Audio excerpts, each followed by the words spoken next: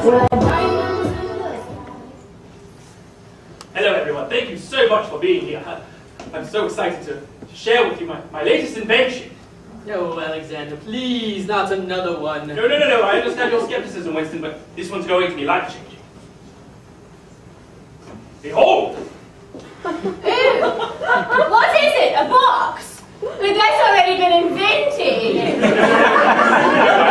This is what I'm referring to as the telephone. Now see, using this device, you could be standing in one place, and you could communicate with someone standing elsewhere. I mean, you could talk to somebody next door, or down the road, or even a different colony. No, that's impossible. It doesn't really work. Oh, it does. Now, using an electrical current, the sound waves from one's voice is transferred from one telephone to another. Here, let me show you. I set one up here, and one in the other room.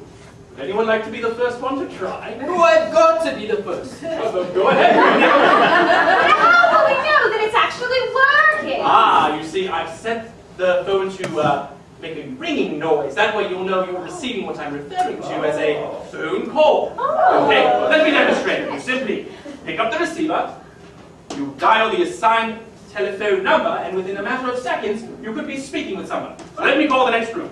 Okay, one. Okay, that's the phone number. Here we go. Hello, can you hear me? Hello, yes, we can hear you. You've outdone yourself, Mr. Alexander Graham Bell. Thank you. Yes, and this is going to change the world. Yes. I believe I would want to try. Would anyone want to telephone me? Oh, I would be delighted to telephone you. Oh, yes, you go in the other room. Tell us you can use this. Oh, okay. All right, so I just dial the phone number. Okay. I forgot the number. Well, never mind. It's automatically. Wow, amazing. Hello, Charles. Hello, Beatrice. Beatrice, go ahead, have a conversation. Go ahead, keep talking. So Charles, how is the weather where you are? Oh, well, you know, fall is here. It's quite nipply out. I happen to be wearing a coat right now. How about you? Are you wearing a coat right now? Oh, no, I'm wearing a long skirt. It's quite cold where I am. Tell me, what are you wearing under your long skirt, right? Well, that is none of your business. Oh, come on now, right now. What are you wearing under your skirt? Is it lacy and delicious? Wait, no, I don't think I quite understand. What's happening? What is happening, Alexander, is you created a life-changing invention. Jolly good, old chap. You've created an invention for procuring ass. No, I think you've misunderstood. I really believe that you've misunderstood. This is clearly a device used to get laid. Anyone from around the world can make a phone call and obtain intercourse. That is not at all my meaning of the telephone. Oh, I just thought of something. The world is buzzing about the camera. Why don't you install one of them to the phone? Yes, that way you can look at the person while talking to them simultaneously. Oh! You'd be able to see them anywhere in the world. Oh, yes, and you could even have them send them nude photos. Wouldn't that just be deliciously naughty? Yes, Alexander, get on this right now. This needs to happen. Okay, I feel you are all gravely missing the point of the telephone. No, I think you're missing the point. Your idea is good, but ours is better. We're improving it. No, it's not even possible to install a camera to a telephone. Do you have any idea how hard it was getting the electric work done right just to make a simple phone call? Now that's not impressive enough? Now I need to install a camera? Did you miss the part about the nude picture? Yes, and while you're at it, can you make it a bit smaller? If it were smaller, I could carry it on my person. That way, when my husband Ebenezer calls me, I can show him my tit from anywhere in the world. And when I want to get my lovely Dolores in the mood, I can send her a picture of my cook. Maybe don't do that.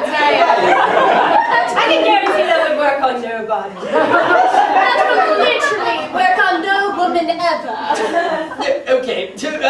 you two. Yes, let's install the camera. We have a point to prove to the ladies. I would do no such thing. Now, this is a remarkable invention, exactly the way it is. And anyway, it's designed for emergency use. Well, I do believe that needing a bit of dick would qualify. It certainly does not, okay?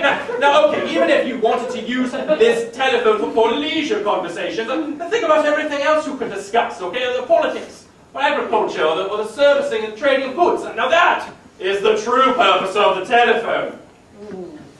Yeah, no, the true purpose is to obtain profit. Yes. You know what? This is terrible. I mean, this is supposed to be an exciting day for me. I invented the telephone, and you're just turning it into some disgusting joke. Oh, see, now you're just being stubborn. No, I'm not. No need to get defensive, Alexander. It's just our idea is better.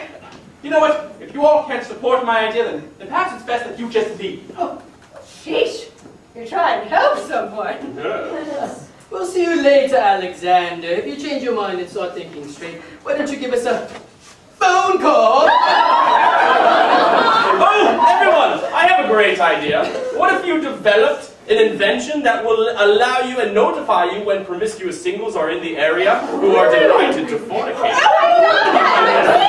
I like that, but delighted to fornicate is a bit wordy. What if we shorten it to DTF? Let me tell you something. I don't care how many centuries away it is. I don't care if it's at some ridiculous year, like the year 2018 or something ridiculous. No one will ever use a telephone for something as rudimentary as that. Okay, now you're just being a bitch. Let's go.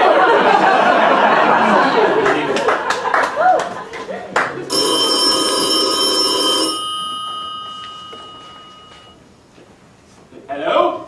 To speak with promiscuous women in your area, press 1. Yeah, right.